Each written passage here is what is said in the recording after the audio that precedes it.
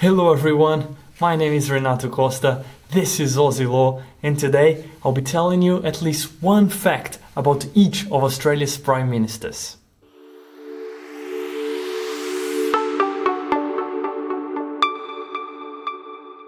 You already know about the first Australian Prime Minister because we have a whole video about him. His name was Edmund Barton. You probably remember that Edmund Barton was also known as Toby Torsport because he really enjoyed foods and drinks, etc. But what you probably don't know is that he was one of the 3 Prime Ministers of Australia who decided to retire at a time of his own choosing. Australia's second Prime Minister was called Alfred Deakin. He was one of the framers of the Constitution who travelled to England to negotiate the passage of the Australian Constitution Act, the Federation Bill. He was Australia's first Attorney General and he held office 3 times during the first decade of the Australian Federation. At the age of 37, John Watson became Australia's youngest Prime Minister to this day. And equally impressive, he was the world's first Labour government. When Watson's request for a dissolution of Parliament was denied, he was forced to resign, and Sir George Houston Reid became the Prime Minister. Reid was Australia's only free trade Prime Minister. And very interestingly, Reid was the only politician to serve in all 3 parliaments: the Colonial Parliament, the Commonwealth of Australia Parliament, and later down his life in the British House of Commons. Australia's 5th Prime Minister was Andrew Fisher. He was Prime Minister for 3 times in 6 years, and it was during his government that the beginning of the building of Canberra started, and also when the Commonwealth Bank was created. Sir Joseph Cook was Australia's 6th Prime Minister. It was during his time as Prime Minister that the Australian Parliament had its first double dissolution. William Billy Morris Hughes was the only Prime Minister to have led both the Labour and the Conservative parties, and to be expelled from both. His nickname was the Little Digger, and he is to this date the longest serving Australian parliamentarian. He served for a total of 51 years and 7 months as a parliamentarian. His funeral in 1952 was one of the largest in Australia's history, with more than 100,000 people there. After Billy Morris Hughes died, we had as a Prime Minister Stanley Melbourne Bruce. Can you guess where he was born? Yeah, that's right, Melbourne. Stanley Melbourne Bruce was the first Prime Minister to not have served in a colonial parliament and to not have participated in the movement for federation. Prime Minister number 9 was James Henry Scullin. He only served as a Prime Minister for 2 years and was precisely during the Great Depression. Actually, the Wall Street stock market crashed a week after he started as a Prime Minister. Lucky guy. The next name is of the first and only Tasmanian to ever take the office of Prime Minister in Australia. And he was also the first Prime Minister to win 3 consecutive elections. His name, Joseph Aloysius Lyons. Unfortunately, he was also the first Prime Minister to die in office. He passed away in 1939. Australia's 11th Prime Minister was Sir O. Christmas Grafton Page. He is responsible for the coalition between the 2 conservative parties in Australia. Have you heard of him before? If not, that's alright because he was only Prime Minister for 20 days. Straight after Page's caretaker Prime Ministership, it was the turn for R.T. William Fadden. He didn't stay long in the position though, because he was substituted when he failed to approve the budget in 1941. But the most interesting thing about him was that he was supposed to be in this airplane that was going to Canberra with other members of the United Australia Party. He decided to go by train instead, and the plane crashed and killed 3 of the United Australia Party's members. 2 of them were actually members of the cabinet. This episode is known as the 1940 Canberra air disaster. The following Prime Minister was called John Joseph Ambrose Curtin. He came to power during World War II, and so he was responsible for conscription and also for bringing back the troops to fight and defend the Pacific during the World War II. Prime Minister Curtin died while in office. Okay, no pressure now because I don't expect you to have heard of this name before, because the next one was Australia's shortest serving Prime Minister. His name was Francis Michael Ford. He served as Prime Minister for only 7 days. That's right, 7 days. On the flip side, Joseph Benedict Chifley was the first Labour Prime Minister to win 2 consecutive elections. He focused most of his efforts in reconstructing the economy after World War II, and he's also known for the nationalisation of a big company called Qantas. But he was accused of leading Australia into a socialist path. And so, guess who took his place? Okay, I'll give you a tip now, because every time someone asks you about a particular Prime Minister and you don't know the name and you have to guess, just say Menzies. Robert Gordon Menzies. And that's because chances are that you probably get it right, because Robert Menzies was the longest serving Australian Prime Minister. He was the Prime Minister for 18 years, 5 months and 10 days. He was the one who declared that Australia was at war in 1939. He was the one who sent Australian troops to fight in Northern Africa and Europe. And he was the one who tried to dissolve the Australian Communist Party. Sir Robert Menzies retired in 1966 at the age of 71. The following Prime Minister has a tragic history. His name was Harold Holt. When he was 57 years old, he became Australia's 17th Prime Minister. But the tragic part was that he died in office. Actually, he disappeared while in office. He was swimming in Portsea, Victoria in December 1967 when he suddenly disappeared. Gone. Never to be seen again. So when that happened, John McEwen was Harold Holt's Deputy Prime Minister and became the caretaker Prime Minister. His tenure, however, was of only 23 days. So Australia's next Prime Minister was called Sir John Grey Gorton. The thing about Gorton was that he was a senator, not a member of the House of Representatives. So that was a first.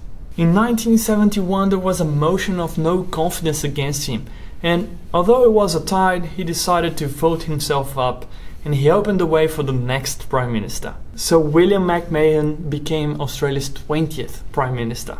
I'll be honest with you here, because I couldn't find anything really remarkable about McMahon's. After him, and after 23 years of coalition government, Gough Whitlam won the 1972 federal elections. During his government, he started to implement many social reforms like free tertiary education, universal healthcare, and even the end of the death penalty. Although he had the majority in the House of Representatives, he continuously struggled to have the support of the Senate. That became pretty evident in 1974 when he couldn't pass 6 bills through the Senate, and that forced, according to section 57 of the Australian Constitution, a double dissolution. Hey, don't worry about section 57 for now, because I'll later record a video specifically about it. So what you can do is click the subscribe button so that when I upload that video, you'll be notified. In 1975, Whitlam ended up being dismissed by the Governor General of the time, Sir John Kerr. The episode is known as the Australian Constitutional Crisis of 1975. Don't worry, I'll also make a video specifically about that. With the dismissal of Whitlam, however, the opposition leader, Malcolm Fraser, became the caretaker Prime Minister. And in the following elections, Malcolm Fraser won by an overwhelming majority and became the actual Prime Minister of Australia.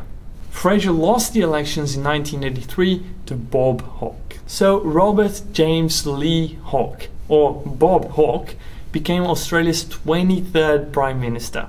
And he is the longest serving Labour Prime Minister of Australia from 1983 to 1991. That's right, he won 4 consecutive federal elections. But the real fun fact about Bob Hawke was that while he was studying in Oxford, he made it to the Guinness World Record by drinking 2.5 pints of beer in 12 seconds. It was during his term as Prime Minister that Medicare was established and that Advance Australia Fair became the Australian hymn.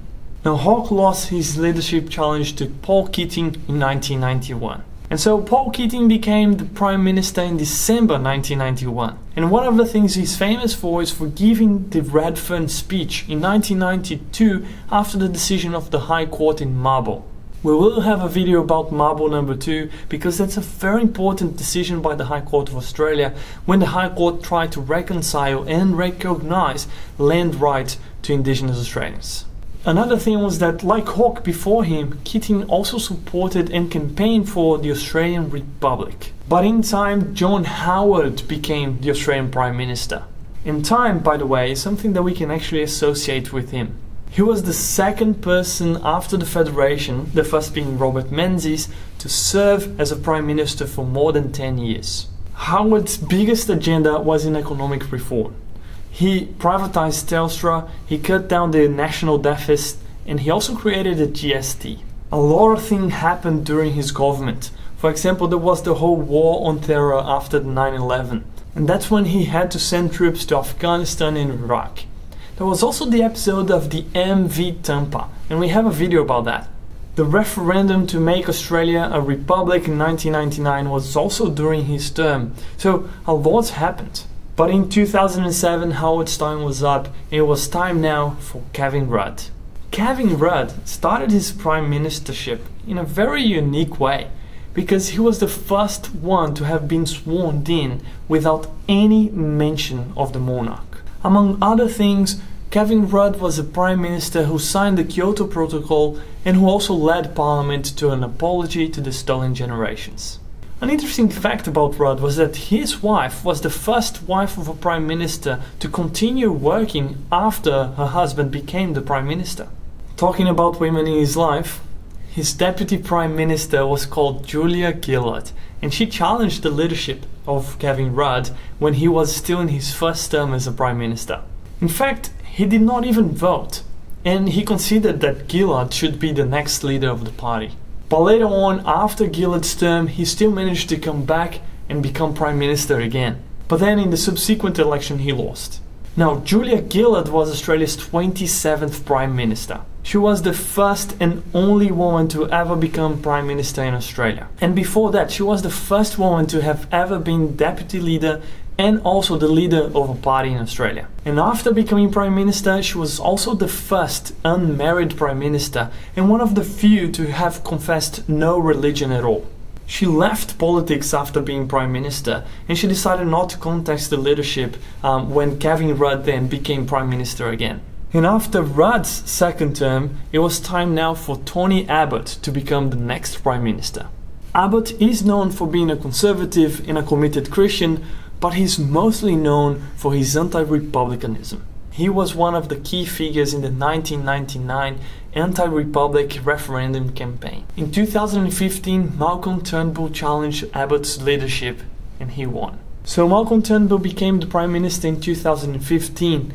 And look, these are Rudd, Gillard, Rudd, Abbott and Turnbull. All of them in less than 5 years. Turnbull was a chairman of the Australian Republican movement and joined the Parliament in 2004. When he became the Prime Minister, a Darwin tabloid just said, "Rich dude becomes Prime Minister." But tensions within the party led to a challenge of his leadership in 2018 by Peter Dutton. But Dutton lost that challenge. And then, a few weeks later, Scott Morrison won a leadership spill. Australia's 30th Prime Minister was now called Scott Morrison. Morrison is the descendant of a convict who came to Australia in the First Fleet in 1788. He's the first Pentecostal Australian Prime Minister. And after calling elections in 2019, where everyone thought that he was going to lose the majority to the Labour Party led by Bill Shorten, he actually managed to win. But we have just witnessed a new federal election which led to the majority of the Labour in the House of Representatives, meaning that we have a new Prime Minister in Australia. What is the name of Australia's 31st Prime Minister? His name is Anthony Albanese. Albo, as he is called, has been a member of the cabinet for both Rudd's and Gillard's governments. He was born in Sydney and he joined the House of Representatives in 1996. Now we're just expecting to see what Albo will be doing as the Prime Minister of Australia. Well, I hope you liked this video and I hope you learn more about each one of Australia's Prime Minister. Before you go, make sure you have clicked the like button and that you are subscribed to our channel as well.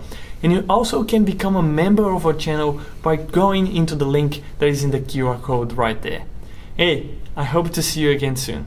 Until then, ciao.